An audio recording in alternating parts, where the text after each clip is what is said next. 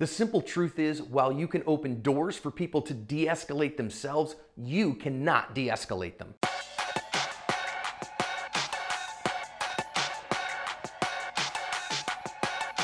Hi everybody, welcome to today's bonus badge cam lesson here at Active Self-Protection. I'm your host, John Correa. Today's video is actually two different dash cams out of Nevada County in California. Now more than ever, you need trusted coverage to help you win the fight after the fight. The company I trust and recommend is Firearms Legal Protection. They offer discounts on all their plans at the link in the description. I recommend the premium plan. Go read the news story that I've linked in the description or watch the press release from the sheriff's office and you'll see that this woman is walking down the street, kind of the middle of the road with her two young children. It's cold outside, they don't have coats on. Somebody approached them about a missing dog they had found, and she acted really weird towards them. And she knocked on a neighbor's door and was incoherent towards the neighbor. And so both those folks have called 911 because the woman has stormed off with her children and is acting incoherent and is walking down the middle of the road. So deputies respond. We have badge cams. I do want to warn you, it gets pretty loud here. I've moderated the volume, but let's listen into the badge cams. You're not in trouble or anything like that. I know what you did to my baby. I'm not going to touch your babies, but I need you to put your knife away. Don't County Law Enforcement, we're going to have one at gunpoint. She has a knife. I'm not going to hurt your babies. Hey, I'm not going to hurt your babies. I'm not going to. Everyone knows every single face, every single name. If something happens to me and my babies, everyone in the whole world. Hey, listen. No! We're not. I got taser. You touch my babies! Everyone knows your face! Everyone knows what you're gonna do. You can't say that I'm crazy. Back up, Mama. Back up, Mama. They know who you are. I just want to help. Everyone knows who you are. You can't hide from God. Allah Akbar. Back up, Zoe. Back up, Zoe. Don't you get Put the knife down. Put the knife down. Get near my babies. Put the knife down. No. Put the knife down. No. I don't give a. No, I don't have anything to say. Everyone knows who you are. Everyone knows who you are. Those lawyers you're scared of, those lawyers who have been waiting, they have all the evidence. So kill me now, because they will find other jobs. Don't you touch my baby. Oh, kill him.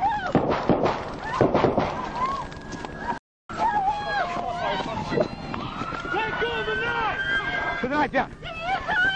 Don't be scared to die.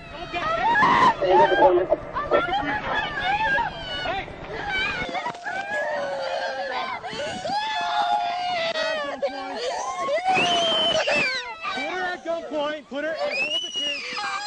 Hey, Joey, come here. Hey. Hold on.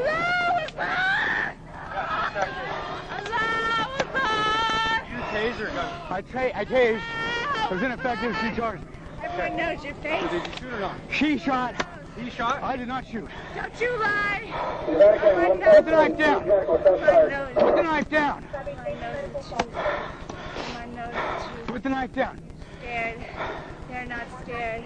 You good, bro? I'm good. All I know is the truth. Fuck, man. All I know Drop is the the knife, truth. ma'am. Hey, All I look know at is me. the truth. Look at me. We want to get you medical help. We need you to drop the knife. Hey, are you still connected on the taser? My taser's down there. It didn't take. Okay. She charged me as soon as it went off. Okay, get your medical bag ready. Okay.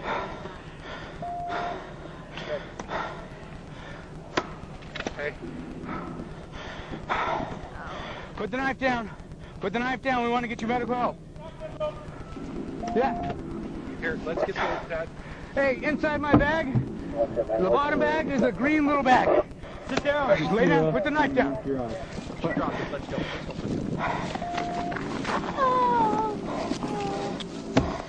You scared? I don't have gloves on. I got it. Front or back?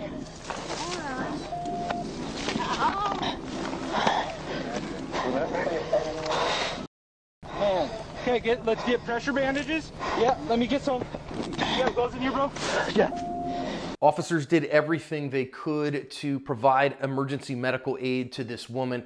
Unfortunately, she did not make it, and there's a lot of lessons coming from this one. An absolutely tragic outcome all the way around. One of the classes that we teach now at Active Self-Protection is realistic de-escalation strategies and how you can help open doors for people in this arena. Hit the link in the description below. It'll take you to my website and you can find out when we'll be in your area. Pretty soon here in 2021, we're going to do it as an online seminar as well. So keep up with us on that. Let's think about lessons. So there's been some backlash on this one in the community because they say, well, wait a minute, where was the community response team on this one? Well, frankly, if you go read the news stories, the community response team wasn't available that day because of budgetary constraints. And I think that's a problem. And I think maybe a crisis response team or a community crisis team might have been a better solution in this particular case, but that's not the officer's fault. They got to respond when they're dispatched and again, look after the welfare of this woman and her children, who'd apparently had some problems with a shelter and all kinds of stuff. Now, I think that the officer does a good job here when this woman pulls a knife, and he does a great job here of moderating his tone and saying, ma'am, I don't want to hurt your babies. I just need you to put the knife away so that we can talk. And I think that his tone was very respectful and he did the best job he could of trying to de-escalate this situation. A couple other things that we really want to talk about as a perspective shifts to the other dash cam is that I like the fact that he gave some space here. So when we talk about realistic de-escalation strategies for police officers, one of the things that we want to talk about is maintaining discretionary space and time when you can. Now, again, you can't de-escalate somebody. Only they can de-escalate themselves. However, you can provide some space so that you have discretionary time to continue to talk. Now, clearly, when this thing gets going, this woman is high emotions, non-compliant, and contaminated thinking. And so you got to respond with crisis communication in this case. That is trying to establish some contact with her, but getting her to put the knife down because she's not listening. She's not responding to what you're doing. So sometimes you got to use this kind of crisis communication. Ma'am, I need you to put the knife down or whatever. I don't want to hurt your children. I want to be here for you.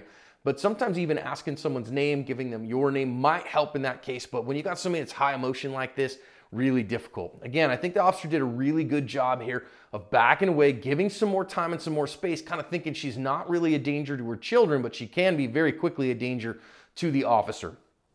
Now, I do think that these officers did a pretty good job of maintaining space with each other, having one officer on less lethal, one officer on lethal cover. And I think that was really good because of the volatility of the situation. You got to have less lethal, if you're going to have less lethal like a taser out, you got to have the lethal cover. And so I think he did a fine job with that. But something for us to think about as she turns around here is the effectiveness of the taser. We see the taser fail all the time on camera. It's not a unilateral solution by any stretch. And again, she's turning on him and jumping him with this knife. So a couple things. You got to recognize, officers, that when you use a taser, you have escalated the conflict. It's not going to negotiate much anymore. Now, I'm not saying that that's an escalation. I guess I should say that that very well could escalate the perp. So use it when you need to, 100%. Just recognize that it's kind of a definitive moment. Number two, probably not going to get prongs inside that coat. That jacket is not going to do it. Best bet is probably to try to get them both in the thighs. Very difficult. Now, the officer is on lethal cover here. Is he justified in his actions in shooting her? I think the answer here is 100% yes. She's charging his partner with a knife. He is lethal cover. His partner has a less lethal tool, doesn't have a gun out, shouldn't have a gun out. So absolutely, he has to protect his partner. This woman is a deadly threat to his partner in the moment. So this is kind of the justification of deadly force. Although, of course, it's terrible, right? Her children are around. She's having a crisis. Nobody wants to do that, least of all the officers. But you got to do what you got to do in the moment because the perp's actions determine your actions. Now, as she keeps going, we see the officer that is on the taser do something that I think is really good. And that is he turns his feet to run. He doesn't try to back up. You are never going to backpedal as fast as someone is running. And therefore, when you go, okay, wait a minute, she's got a knife and she is charging at me and my tool is not working, that's the time to turn your nose in the other direction and run hard. And I think that the officer did a good job of that in the hope of buying himself some time, whether that's to get his gun out, let his partner work, or those kinds of things. You got to know when it's not time to back up anymore. And that's kind of playing cornerback in football. Now, we saw here, if you're listening on the badge cams, that we heard here 2 quick shots, a hesitation, and 2 more quick shots.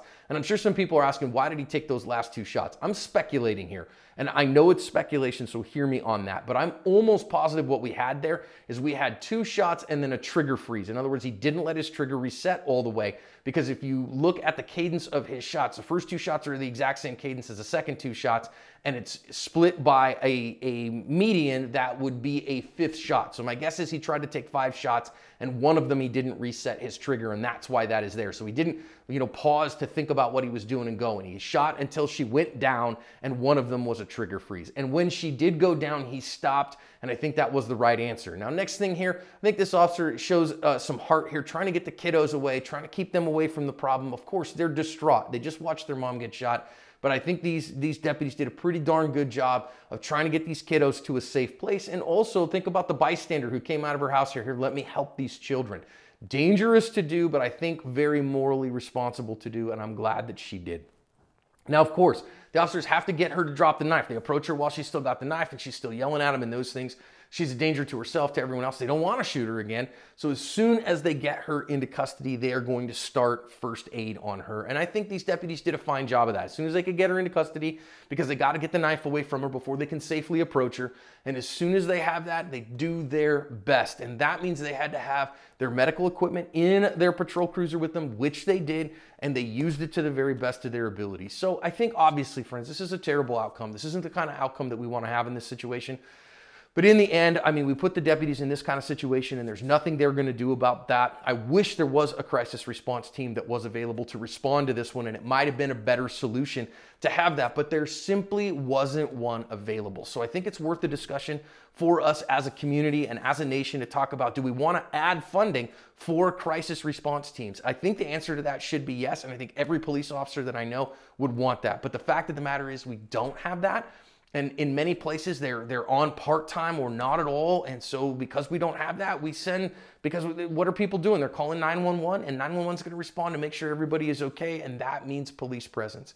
And unfortunately, outcomes like this happen when we do. So let's think about that. I think our answer is not to defund police, but rather to add funding for things like crisis response teams and add more for that, so then that way they can respond to those kinds of things. I think the actions of these officers at the end of the day were justified, though of course the outcome here is really terrible, friends, and I think everybody says that all the way around.